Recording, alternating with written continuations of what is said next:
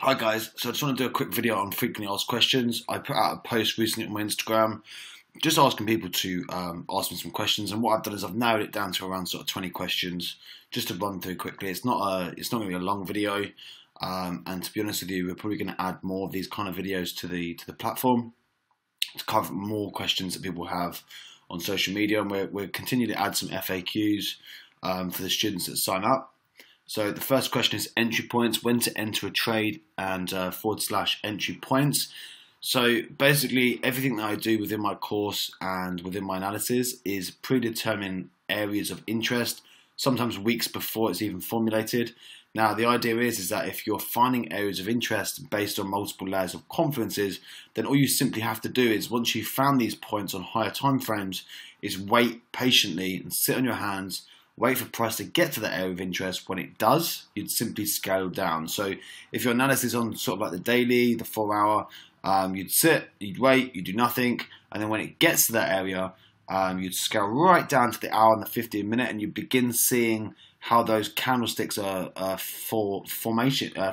Really, you're kind of seeing, the price action. You're really getting into those tight parts of price and seeing, are you forming dojis? Are you forming indecision candlesticks? And then is that then being followed by a bearish or a bullish engulfing candlestick? So you're seeing if the part of price that you've almost like sectioned off, boxed off, that you're interested in, you're seeing if that area is actually being respected like you thought it would. Now you can only do that by then scaling in and watching price action, seeing how those candlesticks formate. Now, generally speaking, you'd have to wait for that first tap, and then you'd ideally getting on the second or the third tap and use the first tap as benchmarks for stops. So with regards to entry points, predetermined areas of interest using technical tools, and then once it gets there, monitor price action on a much smaller time frame so you can see a bigger picture. Because obviously there's 4 15-minute candles in an hour, 1 hour candlestick, and there's 4 hourly candlesticks within a 4 hour. So there's really no need to be on the 4 hour time frame when you're looking for entries. You just want to get right down to the hour and the 15-minute.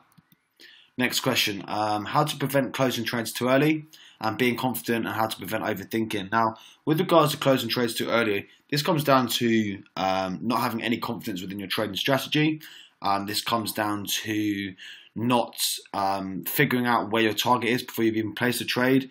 Now, something that I talk about heavily within the course is if you cannot place a stop loss and you don't know what your stop loss is, then it is not a trade. And secondly, once you have defined your stop loss and it is a healthy stop loss, you should then be defining your target. You should be doing this way before you even click buy or sell. You should be defining your stop loss, defining your target, and that is it. Now, once you've placed your trade, you need to let it run to your target. Now, there's things that we can do within trade management. For example, taking off a percentage of our profit at the 0% fib, and also break evening our stops at 25%, 30% of our target. Now,